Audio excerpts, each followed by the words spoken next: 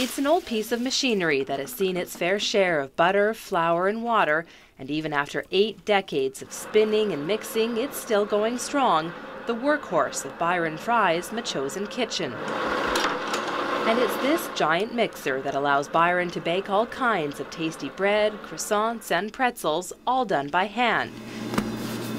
But he didn't plan it this way. Baking is something he started almost by accident.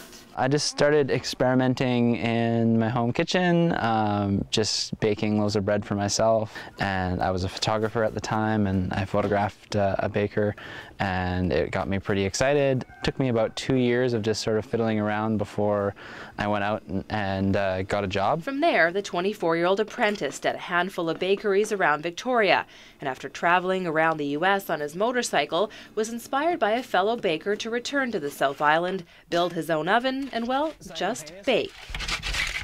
And that's what gives it such a nice crust. Now it's his full-time job, a skill that just happens to run in the family.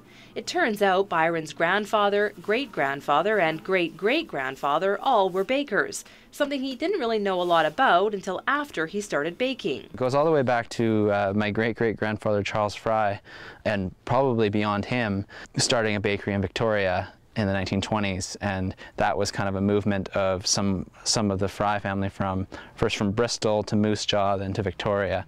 And it's almost come full circle. Before it was torn down in the 1960s, the bakery his grandfather owned in Vic West was across the street from where Byron is about to open his own bakery this fall. Finding this whole bread history, and bread's kind of that's what my passion is, so it's cool. The kitchen where Byron bakes is actually in the house where he grew up. More precisely, this was his bedroom, and his bed was right over there. But that was back when he used to get a lot more sleep. I don't really sleep. I'm up until baking until 9 o'clock tomorrow morning, so that's over 24 hours right there. And then I drive down to market and I sell for 4 or 5 hours, and then I go home and then I sleep for about 5 or 6 hours, wake up, eat some dinner, and then go back to bed till Sunday morning. And after all that measuring, mixing, and sculpting, his hard work emerges. Perfectly browned rye bread baked to perfection in this wood-fired stone oven. These loaves are headed to the Moss Street Market, where he's kept busy with lots of loyal customers.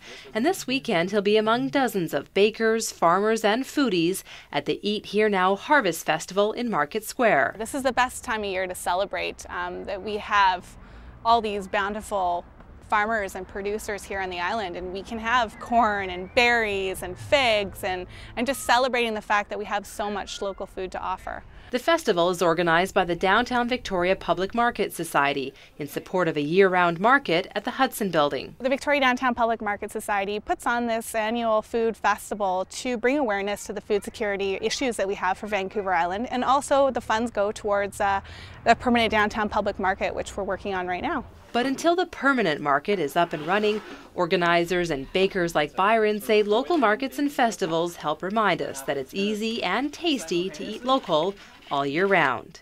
In Metchosin, I'm Nikki Ewanyshyn.